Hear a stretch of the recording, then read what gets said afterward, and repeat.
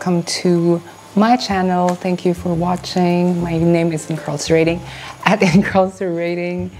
It's me again with another video. I think it's gonna be the first time that people will see this hoodie here on YouTube. Very rare, very, very rare. It's an old piece. So yeah.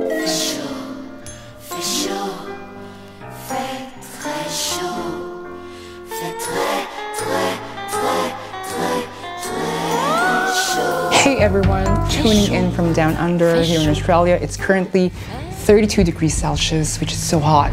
It's the first day of summer. It's the 1st of December, but we are going to be talking about jackets. I also have an upcoming video about pickups, so that's gonna be on my next video, so please subscribe. You can also follow me on Instagram at Incarcerating, so we can be friends, online friends. And since many of you are embracing and enjoying the fall-winter vibes this season, I wanted to share a fresh perspective on jackets. We'll be romanticizing, dissecting, deep diving on a few archive jackets that I own. This is not me flexing. I don't like flexing, but I would like to flex the designer in question, which is Rick Owens. So let's begin with the first jacket. From a quick glance, people can reduce it into a banal biker hoodie. A lot of people would hate me and then unfollow me perhaps. I have a strong aversion to hoodies. Why do we have hoodies everywhere? For me, it's a symbol of laziness. It's a symbol of the mundane, of the idleness, of dormancy in fast food takeaways and video games. However, I'm gonna show you a special hoodie. I may have one of fashion's most boundary-pushing hoodie ever made in the 21st century. This is the jacket from Moody collection. Just look at the details. First impression, oh my god. Can we just have a moment and appreciate this jacket? So let's all be boring and nerds and let's talk about the anatomy of this wonderful jacket. So let's all start with the head. You always start with the head, guys. The head has always been a Rick Owens feature. I think his frustration with art led him to be a sculptor of humans as he treats his models as tribalistic totems. So we have here is the beautiful yet frighteningly grotesque hood. The headgear resembles a tribalistic headpiece worn in ancient Egypt called Nemes. And you all know Rick Owens is so infatuated and in love with the history and the grandness of Egypt. Tim Blanks described it as a futuristic aircon duct. The fabric choice for the jacket is a Duchess satin, commonly used for gowns, for bridal gowns, due to its richness and weight. Who would have thought to use Duchess satin as a hood? Aesthetically, the hood gives you that full-on battle mode aesthetic, as it also resembles a helmet.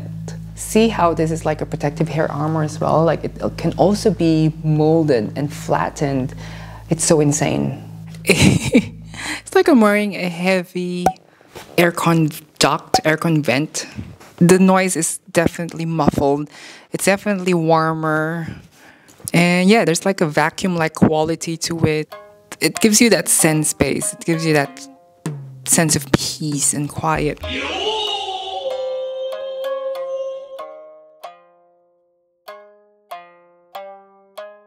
Knowing Rick to disrupt the system, that mantle of conservatism, and that's what he did. He transformed the paradigm of a boring hoodie into a museum-grade art piece. Most primitive and futuristic, successfully merging the two into a whole new entity. The collection entitled Moody was a departure from the usual psychodrama that reverberates in the usual Rick Owens universe. These are the sort of looks that we often see in the subway, in the shopping mall, in the airport. That wasn't my favorite collection back then. Perhaps the collection was able to forge the concept of tribalism, not just in spirit, but also in aesthetics, because in that collection there were a lot of elements that hints on tribalism and warrior wear, something primitive. In all essence, I think tribalism or community is what makes Rick Owens, right? And you know, for me, clothes are people's armor because, you know, the world is an ugly battlefield and we are all warriors. Typical of the Rick Owens jacket, very slim. The sleeves are very clingy. Like most Rick Owens jacket, it has a slimline silhouette, and you know, in the jacket there is this trademark snap closure. The chest is festooned with fleece wool fur to create a texture story and to elevate the jacket into a more high fashion piece.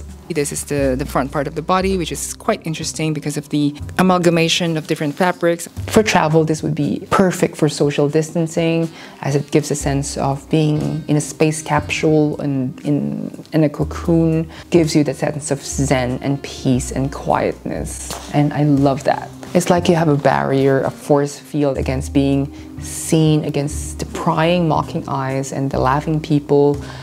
What I like about Rick Owens as well is that his clothes not only gives you a sense of power, but also offers comfort and coziness. His design may be identified as the clothes for monsters, outsiders, and freaks, but you know, freaks need comfort. Styling number 2 with this jacket from Moody. I paired this with another archive from the 2009 collection. And I'd say this is a good match. Suits mirror and echo the fleece that you can see in this jacket. Goes to show how seamless and how fluid his designs are. This is from 2014 and the boots are from 2009. 5 years apart and they still look like they're talking the same language, talking about the same story. It's such a shame that it's so hot right now. I'll have to wait for probably like 3 months. Yeah, I think it's gonna be worth the wait because look at this jacket.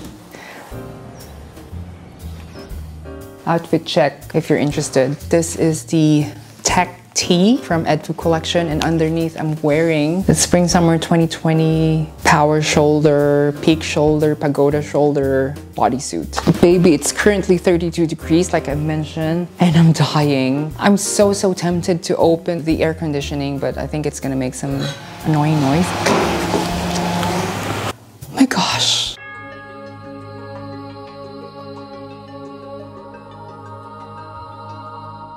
This is from the Fall-Winter 2017 collection entitled Glitter, from the look 18 and 37, and it was done 6 to 7 years ago, but hey, this still holds an explosive and bewitching appeal.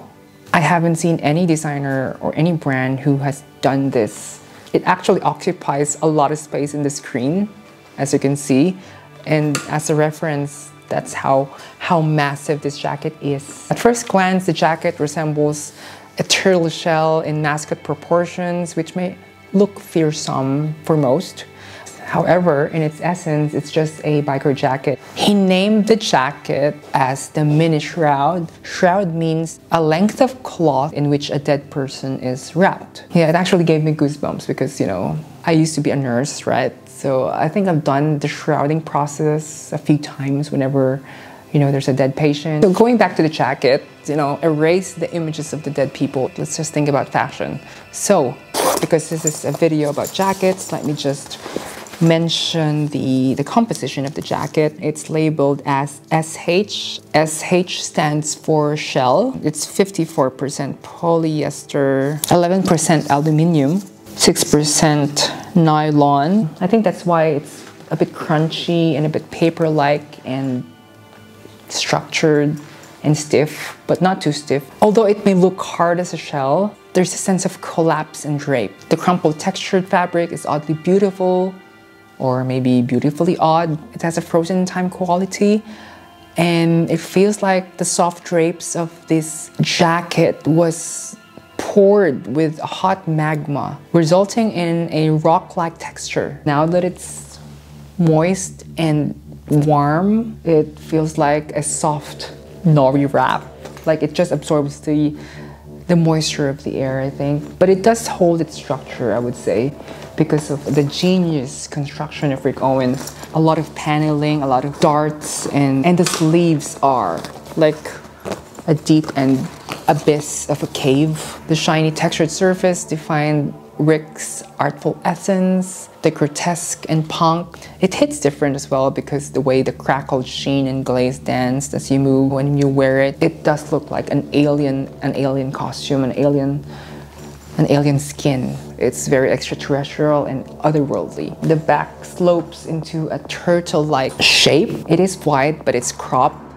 You know, because naturally clothes are meant to sit on your body. It's meant to follow the contours of your anatomy. So this one is different because it veers away and it abolishes the concept of the human anatomy, which doesn't really make sense, right? At first, if you have a tiny body in your short, this can be very challenging to wear. But I like challenges because Avant Garde is quite the opposite of what practical is.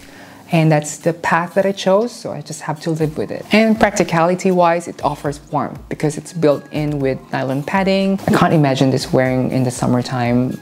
Like, just looking at it, I think I'm gonna melt. This is how I would style the mini shroud jacket. Yeah, it's a museum-grade clothing, I would say. You know, I like theatrics. I love the superfluous, voluminous side of Rick Owens. I have to be honest, it's a very heavy jacket. Instantly, you'll feel the weight, the capacious feeling occupying a space. And because it's a large fit, it allows for some good layering, as we have seen in the runway, like clothes are being eaten by other clothes. The fact that it's cropped, it allows for a nice proportioned play for large big pants or ultra floor length skirts. So this is how the mini shroud jacket looks like when it's zipped all the way up. Interestingly, I wore this with my cargo pants from Rick Owens. The coated denim works well with the aluminium glaze shell fabric that was employed for the jacket. I think it's nice. I think it's a good pairing. What do you think? So yeah, the jacket is so useful for creating compelling, imaginative, and striking looks. So if you happen to see this from, let's say, a pre-owned website, make sure to grab this. This is just an amazing piece.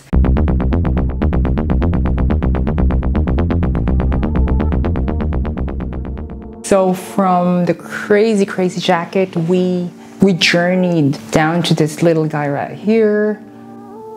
From hindsight, you can see that this is just a very straightforward, simplistic, minimal, banal jacket.